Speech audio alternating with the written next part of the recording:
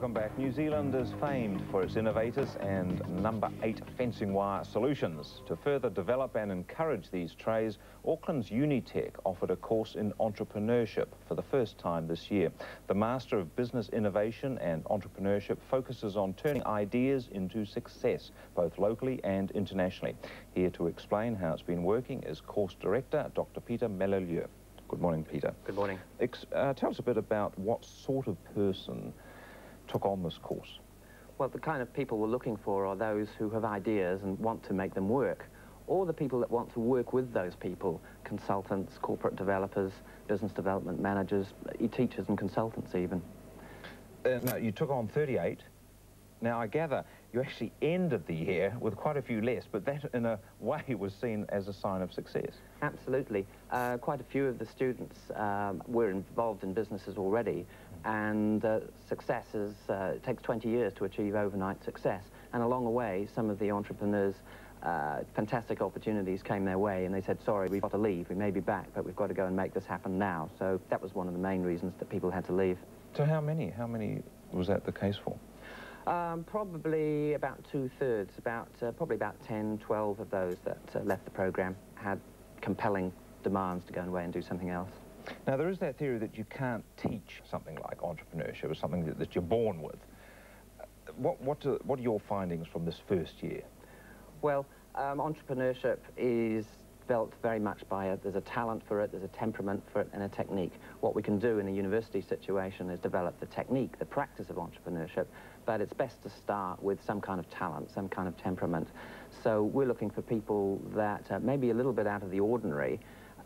They tend to be extrovert, they tend to be intuitive thinkers, and they tend to not make quick judgments. They like to bring together quite a bit of variety of information before they make their decisions, and then they go for it.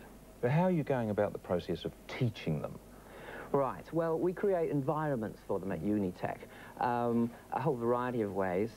We create learning adventures. We had one group of students as part of the startup. They developed the next challenge development team for the America's Cup, and we had the match racing on Auckland Harbour. We culminated the whole program where the students had developed their business plans, and they presented them to an angel investor. And it was a real simulation, and some of those students will go further forward with the particular plans. The investor said, yes, I know what you can do with this. So we have some talk and chalk, we have outdoor adventure learning. We developed something called learning agility at Unitec. They can learn in a variety of different situations. That's the focus. And you effectively coordinate talents from all around the world, I gather, as your teachers. That's right. We began the program as a virtual university, really, so we have international professors from England, from America, and from Australia. And, but that's not enough. We have to blend in the Kiwi expertise, and we do that by bringing in local entrepreneurs and innovators and consultants, people like that. And then we bring in the local academics who add, well, this is how it works in New Zealand. So the students it's a dialogue between these different 3-4 forces of people. The local entrepreneurs, how do they find that experience of imparting their knowledge? Is that something rewarding for them? They do. They really enjoy it, and Unitec has a very good relationship with a board of quite outstanding entrepreneurs, and they love meeting the students. They enjoy the energy that the students bring to bear on the interactions, and there's quite a few informal networks have sprung up between them and some of the students in the class. Those that have stuck with the course for the full year, what happens next for them? Right.